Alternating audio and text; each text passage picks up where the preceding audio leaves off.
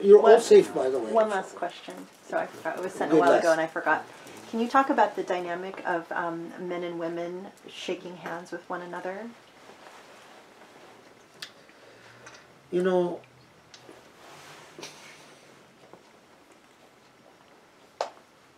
okay. Hardest question of the night. The issue, the illah in Sharia is fitna, right? That is sexual enticement. We have the only report that we have is when the Prophet received the bay'ah from women, that he put his hand in water and they would put their hand in water. But, this is a very big but, there is also a report, the same hadith report, that he actually shook hands.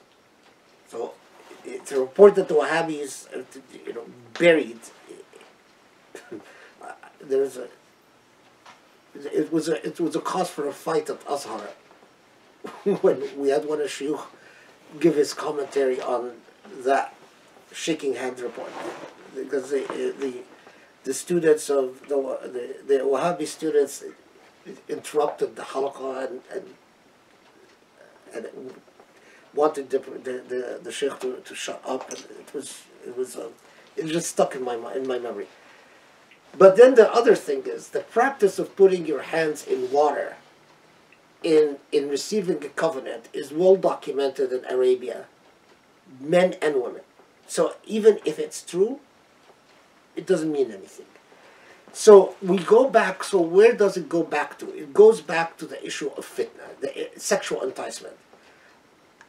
If you are sexually aroused by a shake, then don't shake. I mean, I can tell you this. There are Shafi'is, and as I said, I am a Shafi'i, that have erroneously said that if you touch a woman, even if there is no sexual arousal, that negates your wudu. Erroneously, because they relied on evidence on a hadith that Aisha has rebutted, and a hadith from Abu Hurairah that Aisha has rebutted, and it's a split issue in the Shafi'i school, and the minority view is correct. The Malikis, the Hanafis have rejected it. The Hanbalis are obsessed with sex. The Hanbalis are just in every issue where women are concerned, they think sexual arousal is behind every corner. I don't, but that's the older Hanbali. I mean, I'm sorry, that's the newer Hanbalis, because Ibn Qudama wasn't. I mean, Ibn Qudama was actually quite sophisticated on the issue of touching. He said the illah is the fitna, and that's it, and left it at that. I'll tell you a story of, I saw my mother do. My mother was a mental health worker, and she was the head of the department, and as you know, she's the first woman to drive in Kuwait. Her license number, the first woman to ever drive in Kuwait. She taught my father how to drive, and back then Kuwaitis would actually stand and watch the marvel of a woman driving a car, and she drove a black Volks. So we were kids, and we're from a village in Egypt called Nikla al-Ainab, and in Nikla al-Ainab it's quite common when people shake hands, they would raise their garb like that, and the cover, and shake hands with the garb covered.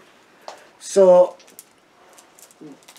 during and this is a cultural practice. It just doesn't mean anything. It actually means sort of respect. It doesn't mean that I'm aroused. It means I respect you. And so during the 80s, during the late 70s, when there sort of the influx of Wahhabism, so there got into a lot of Egyptians started getting into the habit of when you extend hands, they say mutwaddi, means I have wudu, and I don't want to negate my wudu by shaking your hand, right?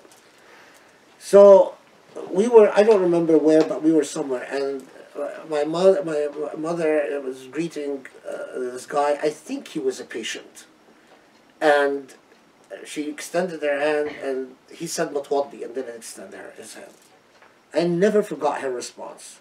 She said, "Well, I am worth redoing your wudu for." May Allah bless her soul. It stunned him, and it just remembered it forever.